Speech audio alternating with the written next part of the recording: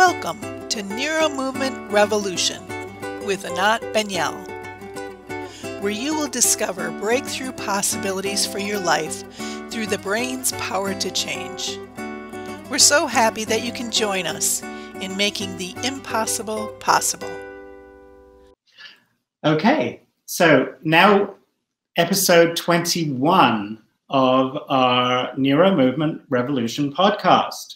The topic for this is how to bring the 9 essentials into your daily life. So I think we may have... Start with that question we got. I will start with the question that we got. Read the whole thing. I will. Hang on, we have two. We have two.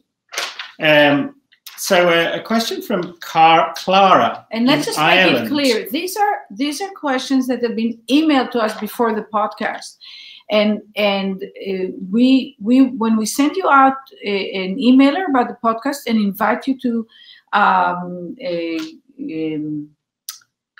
ask questions, to email questions, please do. You know, because especially with Michael Merzenich, we are not going to be able to do it. We don't know yet. Maybe live, maybe not. No, it's not live. It's you not can't live. do it. Okay, in that case, we definitely need questions in advance. We don't need, I mean, Mike and I can talk for 10 hours and be fine. But we would love to include you in our conversation. So, and Mike Merzenich is, of course, the renowned so-called father of, the science of neuroplasticity. And we love getting questions, and we're getting better and at making time to answer them. Yes. We should acknowledge our own improvement. Yes, Anat. So a question from Clara in Ireland. She says she's a pediatric PT. She found ABM online about 2 years ago, and even just getting what info I can find online and in your books, it's completely transforming how I practice and the results I get. So the first thing I must say is thank you for the work you do, and thank you for this podcast. It's amazing. I'm currently saving to do the practitioner training in 2021. In the meantime, can I ask about spinal muscular atrophy? I've moved to a new service recently and have never treated children with this condition. I have 2 children on my caseload with this who seem to be very advanced in their conditions, though I haven't seen either one yet. They haven't had one-to-one intervention and as such, so I want to balance making sure I do everything I can while not giving anyone false hope of improvements. Have you any experience with SMA, spinal muscular atrophy, and what results have you gotten? Well, thank you for your question. Clara, thank you for your question.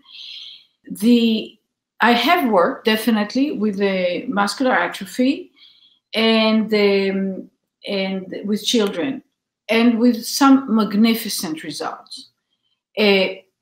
Very important for me to say, the work did not cure the illness. It's not, again, it's like all other degenerative diseases. So what do we do? So I'll tell you very briefly, one of the cases was she was 5 years old. She already was not able to roll over or to sit herself up. So that means she could do some of that. And by the time she was 5, she couldn't. And just to tell you what's possible with this girl, she went all the way to coming pretty quickly back to rolling and then to sitting, and then learned to stand and was able to stand, not like other children. The posture of those children is different. They walk more like they kind of, like people who had the polio, they have to use shifting the weight of the torso because the back doesn't work as strong, but they are able to be up, stand up and move forward, use their hands, Some of them. I mean, yeah. But I'm talking, well... We've worked with kids with spinal muscular atrophy who have not managed to get to standing. Not to standing, but the one that the mother just graduated the training, he's become much stronger and uses his arms, and the back is stronger, and he feels stronger, and his voice is stronger. So, no, not everybody gets to standing. This girl could, because there's nothing I can do about the muscular atrophy. We interact through the body, the muscles, the movement, basically, to communicate with the brain. Because I can take myself and take a week or a month or a year and just do daily work on myself and get myself in a month, certainly within a year, to do things I could never do in my life that maybe I wanted to do, because I am now growing my brain in a certain context to learn specific things. That's what brains do. The brain of the muscular atrophy child is fine, right? It's a healthy brain.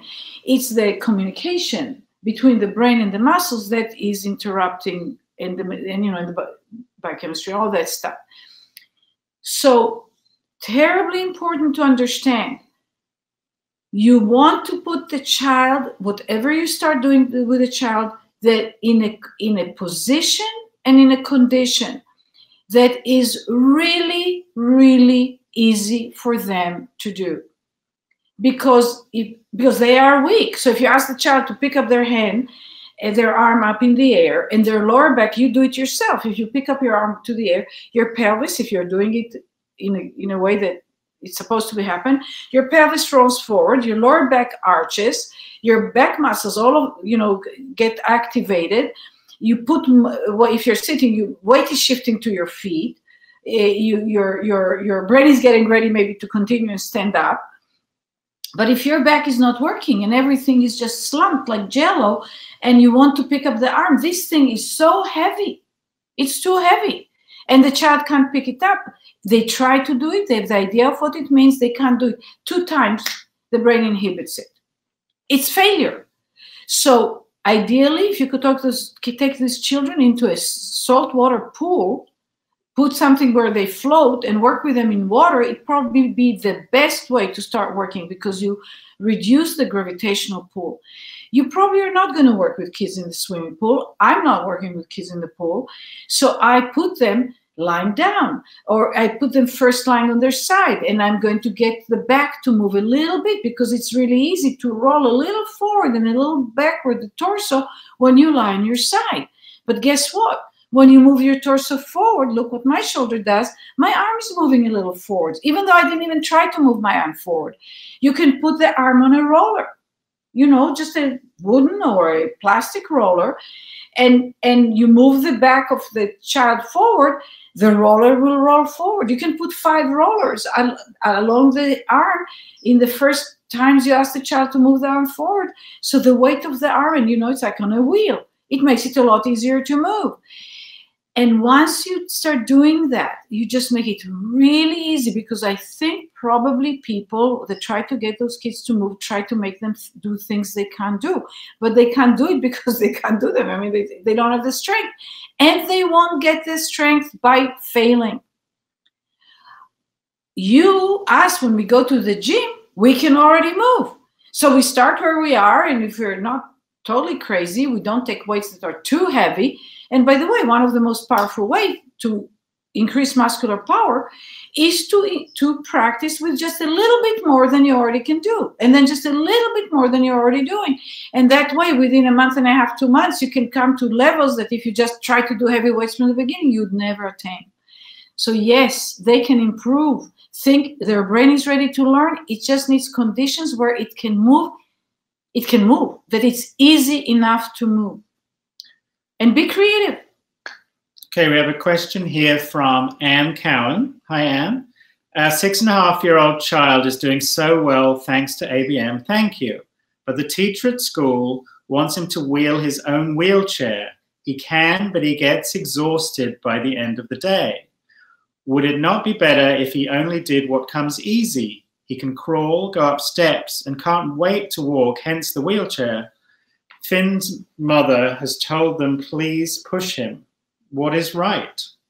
Well, first of all, I want to connect it to the essentials. Mm-hmm. So the essentials in just the answer that I gave is you first of all, it's before that you connect with the child. You know that the child has to do what they're going to do. They have to learn.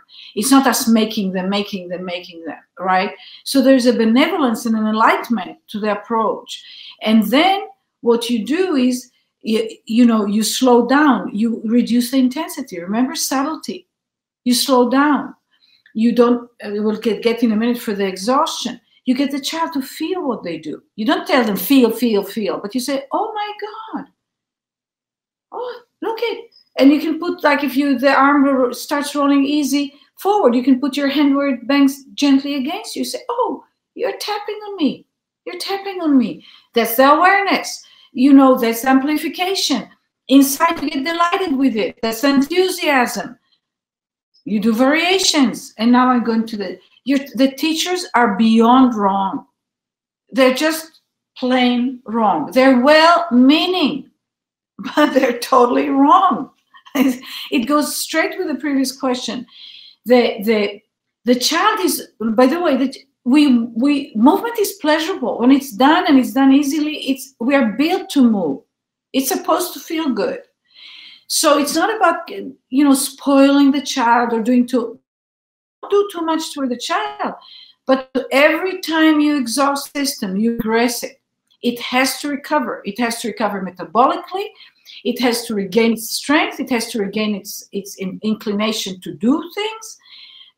Exhaustion, we need to recover from exhaustion. And when the child already has muscular atrophy, they're already exhausted all the time. They're weak. And when the child has difficulty moving, and it sounds like Finn is doing fantastically well, it takes a lot more work for them to do what for us is nothing, because it's just a lot more. It's, even if not just muscular, the brain has to work. The brain has to be work at a higher level to give an outcome despite the limitations, whatever they may be, the interruptions. So let him crawl. Crawl. If you went now, everybody listening, go on the floor and crawl on all fours and crawl, unilaterally a few movements, and then a few movements cross-laterally, crawl on your belly, crawl backwards, crawl forwards, close one eye when you crawl, close the other eye when you crawl, get up and walk, and feel how much better you're going to stand and walk. Just from 5 minutes of doing variations of crawling, because you're going to reboot your brain and give it information that when you pop on your feet, you're going to do better. I promise you that, especially if you slow down and you pay attention and blah, blah, blah, the whole essentials. The child, if he loves to move and crawl, please let him crawl. It's such a gift. And if he goes upstairs, let him go upstairs. Wheeling the wheelchair is not what we're looking to practice him to do. No, he can do it for a few minutes or two, just short distances inside wherever. If he has to go to the 3 feet, let him roll the thing himself. But long distances, corridors, ridiculous. Tell the teachers that I love them, but to stop. They have to read my book and to cut it out. It's time. Yeah. What else are we going to do? We're going to wait till we ruin all the kids. Yeah. Go ahead. We have a couple more questions, but I just want to bring Kathy back in. Because it relates to what you said about having the child in water. So I'm discovering my child is exploring new moves in the bathtub. Lessons on side and back with ABM practitioners seem like the learning is showing up with the support of the water.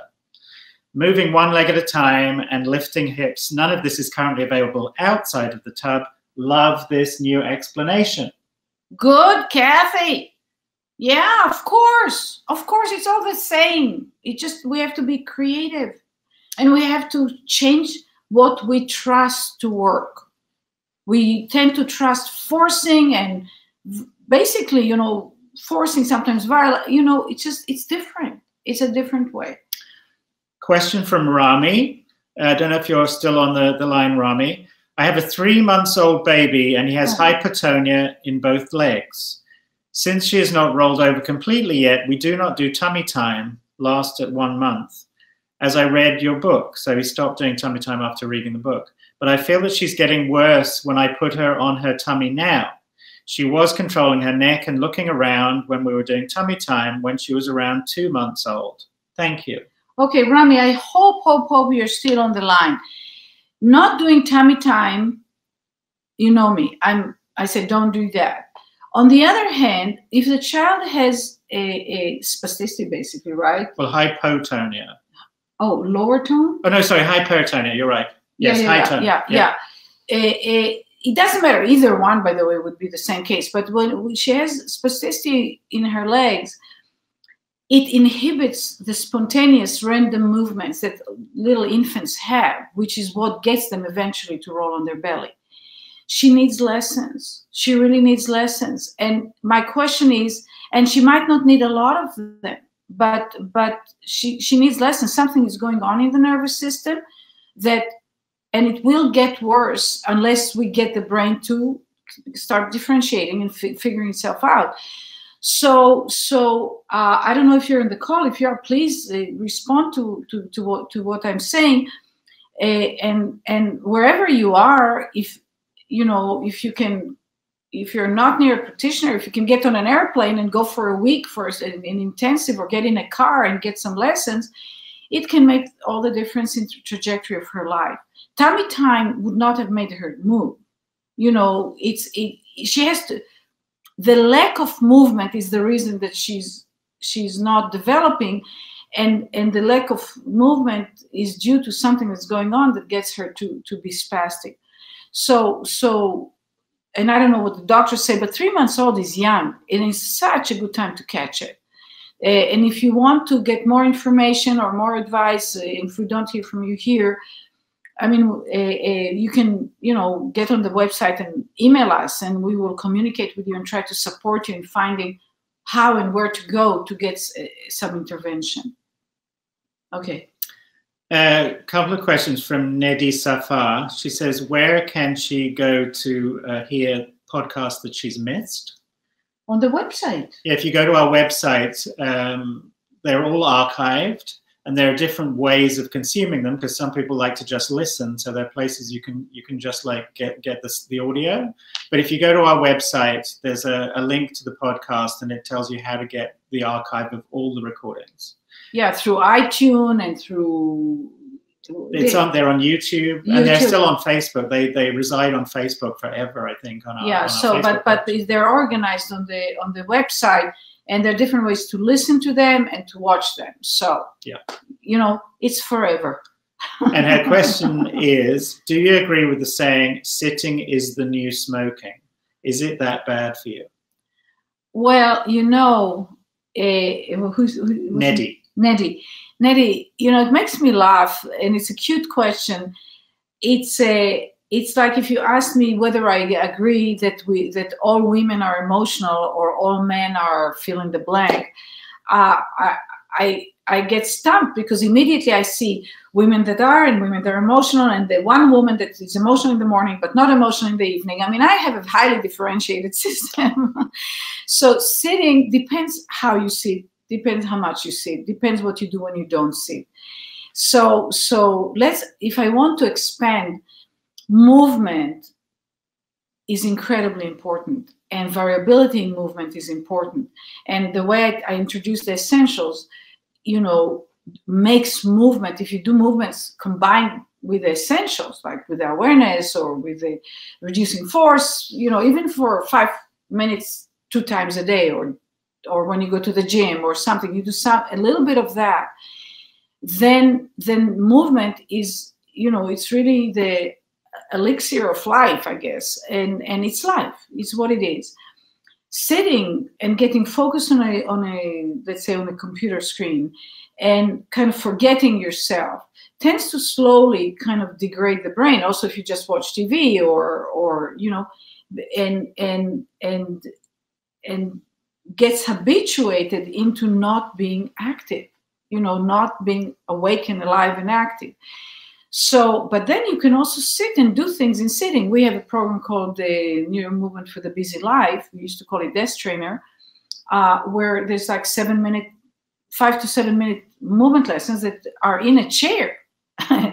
and you can sit in a chair and do movement and get the benefits just like if you were standing or lying down. So move. Sit and move. We have longer lessons in sitting too. We have our healthy dynamic sitting program as part of the NeuroMovement for whole brain body fitness. Yeah, that's true. We have so you get you get to sit and move and take little breaks and And it's a great way to introduce the essentials into your daily life, which is the topic of this podcast. So, you know, you're sitting, you don't just sit. Yeah, and then there's nothing good about smoking. There's lots of good about sitting. Sitting is a position. Smoking is a different thing. So it's effective as a slogan to say, wake up, it's dangerous to just sit and sit and sit. But otherwise, I don't agree with it.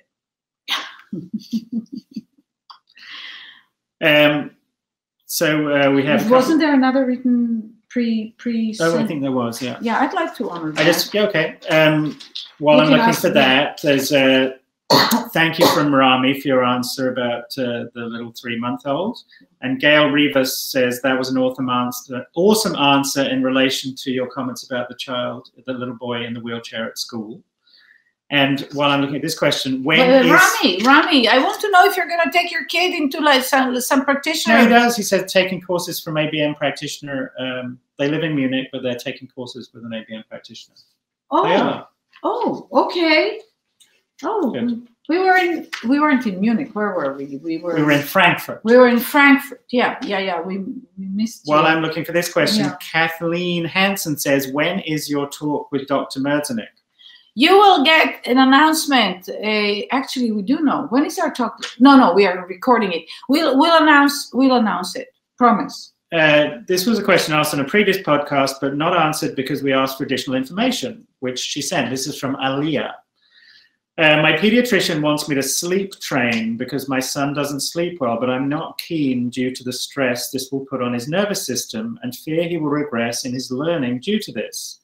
In general, it's the leave them to cry it out type of thing. Can you teach a child to learn to sleep better?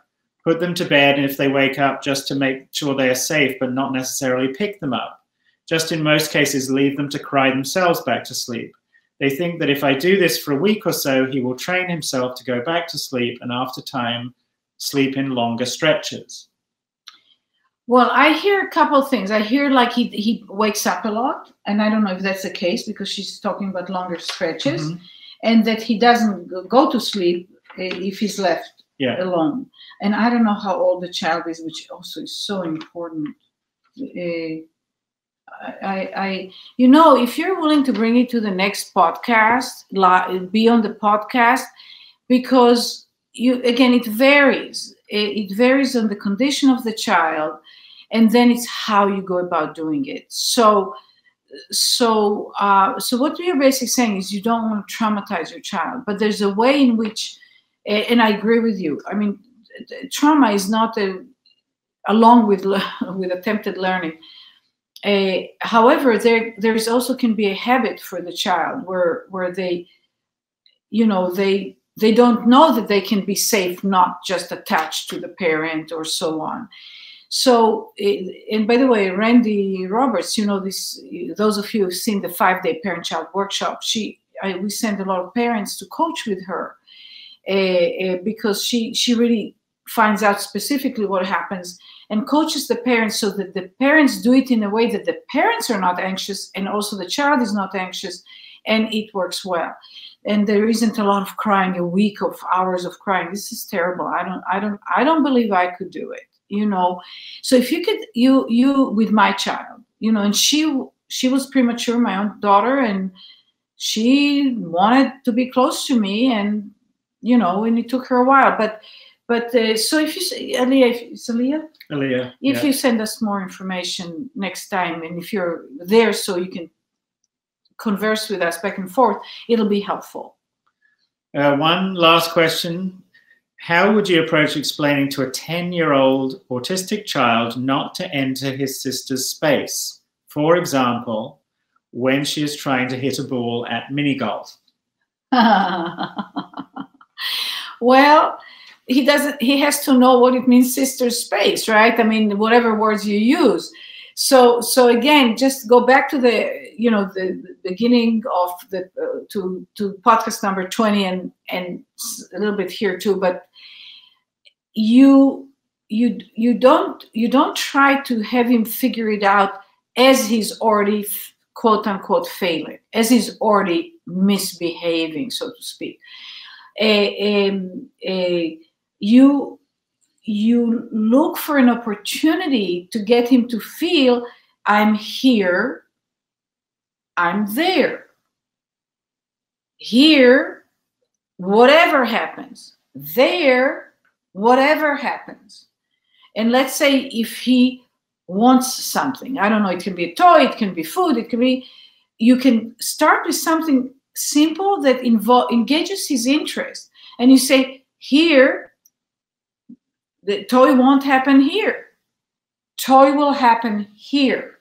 So you take it away completely from the sister's conversation. And for a while, if you want to get the sister to have a nicer life, you make sure that he's I don't know, find a solution. Just one of the parents take her to golfing and he doesn't come along, or he's doing something far enough away from the sister that he doesn't have the temptation to join her. Get him to be successful and get her to get what she needs, and start working with creating.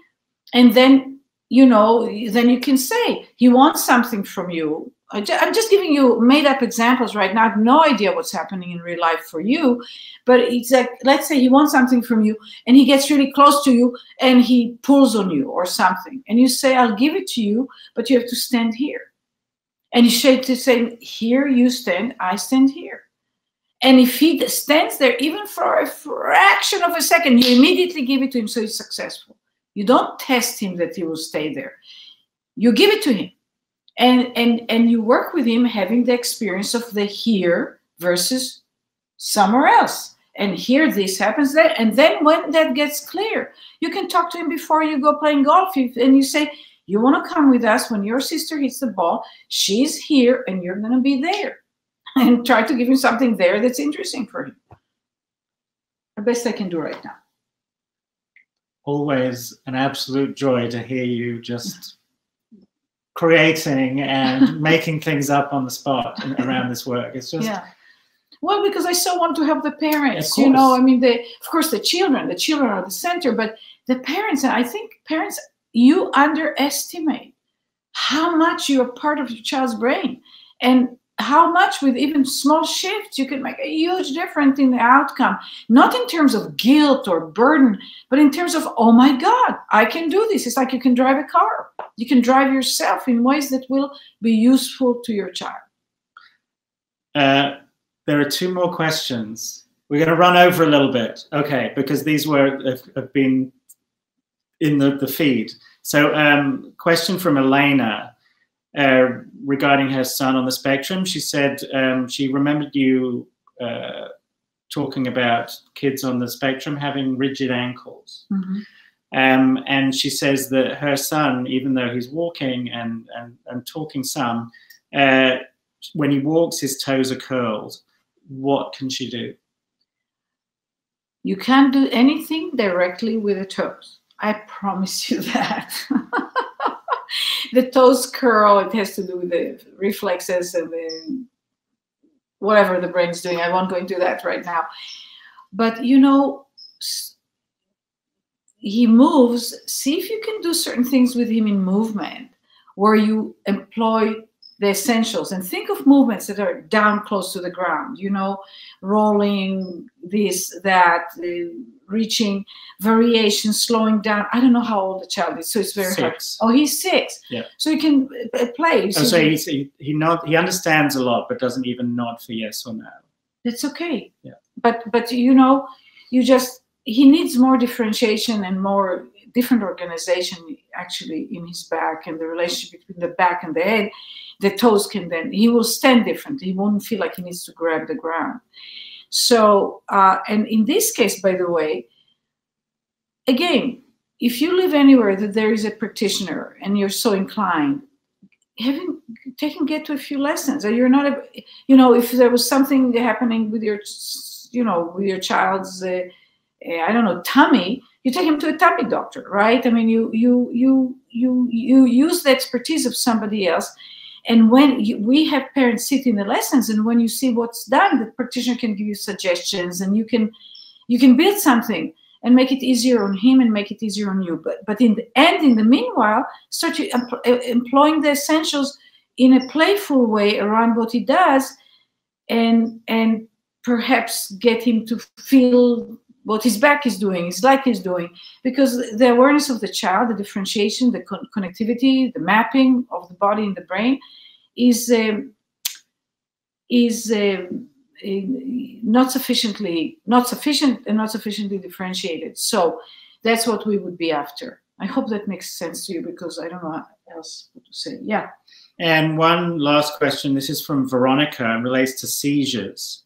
Said, what kind of stimulation would you recommend to do at home after a child has had a bad period of seizures and seems to have lost some skills? How can you help his brain to awake again?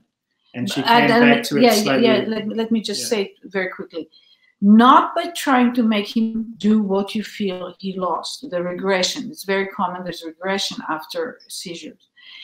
What you do is, wherever they are, whatever they're inclined or easily available for them to do, there you interact with the child and have them feel themselves move. So they move with attention to the feeling of self and slowing them down and creating variations around where they're at will pop the brain up faster than anything else, because it's not of what the person is doing that indicates that will make the brain work. It's the utilization of the essentials, bring the brain back home to himself. It upgrades the quality of its general organization, and then the child will be much more likely to get back what they quote unquote lost. I think we have to stop. We do. Yes. Thank you again for being with us and asking such great questions and being so interactive with us during the podcast. It's amazing for us to think that we're speaking to the world out there. And I know, I've personally had a lot of people thanking me for doing these. And, well, we're very grateful to have the opportunity to do it. Yeah, so. Absolutely. And thank you. I want to thank Neil. And, this is the first time since we started, so it's podcast number 21, and it kept coming to me in my head, so I'm going to speak it out. Those of you who find the podcast useful, let other people know, if you're in a parent group and so on, because we're doing it just to get the knowledge out, to change how people understand, and as a result, interact with children in general, with each other, but with children, and especially with children with exceptional challenges.